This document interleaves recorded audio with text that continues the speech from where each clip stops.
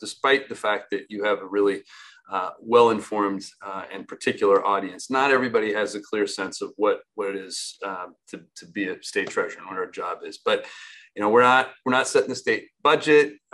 We're not collecting taxes. We're managing resources. We're a hub for finance in the state. We run financial empowerment programs, college savings, retirement plans. We look after the state's credit rating and issue debt to finance infrastructure and other stuff. And the largest piece, probably the one that we're best known for, is managing the portfolio. The largest portion of that is the public employee retirement fund, the pension. And that represents the obligations, or the funds that will fulfill the future obligations to retirees. These are teachers, these are firefighters, these are public health nurses, these are people who have devoted their work to serving the public. And in exchange, the state has made a promise around a pension. So